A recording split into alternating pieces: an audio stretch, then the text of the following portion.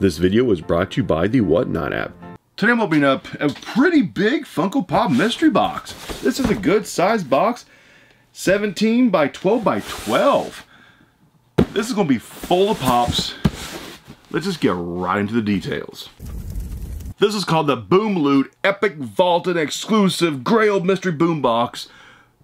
3 pops per box. Total of 3 mystery boxes per customer. There should be a total of 9 pops in here. This is a lot of packaging for 9 pops. Hope I'm looking at the correct thing. Let me actually verify this. Yeah, that is the correct thing. That's a lot of packaging for 9 pops. But here, all the details. Each boom box will contain 3 pops for $195 per box. So that breaks down to like what? $65 a pop on average, right? Yeah, that's kind of expensive, right? Gotta be some good stuff in here. You get 3 pops every box per three total boxes in this one box. The lowest value at the time of packaging is $195. The time of packaging was November 13th, 2023. So that's roughly like what? 5 months ago, right? 4 or 5 months ago-ish. So values have fluctuated since then. If you've been watching me for the past at least 8 to 10 months, you've seen value of Funko Pops keep going down, down, down, down, down. Just today, I found another Grail that was worth over $600 about a year ago, is now down to around $200. That's what it sells for. A Grail that has lost that much value in just a year's time. But that's happening to a lot of pops now. But everything is near mint to mint condition. Should be no damage in here. Here we go. Hopefully nothing's fallen too far in value. Hopefully. Okay, so we have 3 boxes in here. Nice packaging. A lot of extra packaging too, I should say. Weight-wise, this is actually the lightest one. Let's do a light one first. They all feel about the same. I know most of the time they don't put anything to pop protectors, but everything does come double boxed with the box and then the sorter box. So everything is double boxed. And nothing should be damaged from shipping because none of the actual boxes have any damage to them. Here we go, we got 9 pops total. Let's get moving. First one, I see SDCC, convention exclusive. They say it's worth $60 a day of packaging. I won't be shocked if this has fallen some. This is 2020 SDCC, actual con sticker, even though the con that year did not exist. They canceled it. So if you bought from the Funko Shop, you had a 50-50 chance of getting a con sticker or shared sticker. Actually, let me keep this out. Gotta look up prices still, right? Here we go, pot number 2. Usually the middle one is the better one in each box, I think. Number 2. Conor McGregor. Nice hit right there. This is worth, actually has no value on this one. This one is like, I think it's pretty much a Grail now. I have no idea the value of the Conor McGregor. But these are extremely hard to find now. 2016 pop, actually February 2016. So this is over 8-year-old pop now. It's long vaulted, really nice shape. That's probably pretty good value right there. Pretty good value. Here, last one. Is that Scooby? That's, or Scrappy. They're saying it's worth $140. Really? For Scrappy? It's not even that old, really, is it? In 2019? Let's find out PBG values on the HobbyDB app. Let's see what values are worth today. I'm kind of worried though. First pop, Toucan. They packaging $60. Today, $29. Once again, it's fallen half in value in the past 5 months. That's very, very common now with Funko Pops. Scary, but very, very common for a lot of pops to be worth half what they were worth a year ago, 6 months ago. Next. Conor McGregor, $50. I bet you 6 months ago, 8 months ago is worth quite a bit more. Looking at the HobbyDB app, the trending sales actually stay pretty consistent. July of last year, it was around high 40s, low 50s. So actually, this has stayed consistent. Hasn't lost any value. So that's a positive. Last one, once again, it's lost crazy value. Like all Funko Pops now, they're just dropping in value like crazy. It was worth $140 back in November. Today, it's $95. It's lost, how much would that be? Almost 30% in value in the past 5 months. Wow. Plus 95. So first box, I bought it for $185. Now it's worth $174. The day of packaging, it would have been worth like almost like what, $80 above that. Would have been about a $250 box 8 months, or not 8 months, like 5 months ago. So in 5 months, it's lost that much value. Ooh, scary. It's very, very scary what's happening to Funko Pops. I've just been seeing this trend now since early last summer, and I've been talking about it openly on my YouTube channel, and I've gotten blasted for about talking about this openly, about the values of Pops are just plummeting, especially Grails. It's worrisome that, I mean, I've told collectors, if you're smart, you would get rid of your collections now, just dump them, because values are not doing well. Funko as a company right now is not healthy. Their stock is in the gutter. I don't know. I know I'll probably get blasted for saying that again.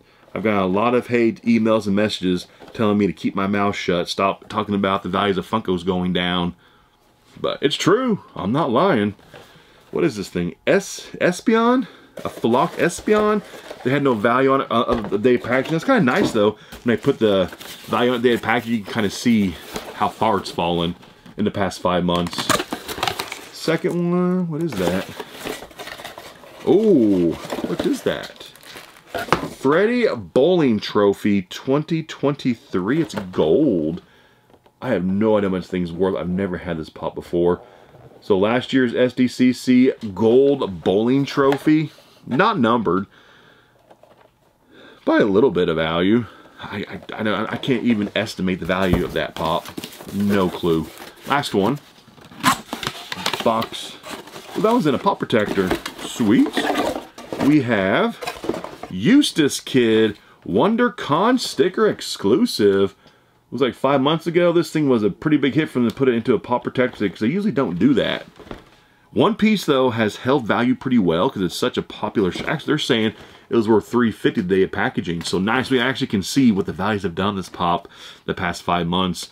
Since the TV show came out on Netflix, the card game has come out, the TCG game for One Piece. It's super popular. So I'm very curious what the value of this pop has done, but let's see these 3 values. First pop, Espion, coming in at 30 bucks. Not too bad. Pop number 2, the Freddy Bowling Trophy is worth $19, so not much value for the Golden Freddy Bowling Trophy. Last one, it happened again. Again, Grails are falling in value so quickly. Back in November, it was worth 350 bucks. In April 2024, now it's coming at $240. It's lost over $100 in value in the past 5 months. That's scary. It's happening to everything. But still, this is a fantastic box. Coming at $289. So that was actually one of their bigger hit boxes. But what stinks is a year ago, or not a year ago, back in November, was it December, February, March? Yeah, about 5 months ago. This would have been like a $400 box. This is probably one of the top boxes right there. 4 months ago. Now, it's just 100 bucks above what the box costs. How crazy is that? Actually, let me put this one into this one without the bubble wrap in it. I mean, they're still fantastic pops, but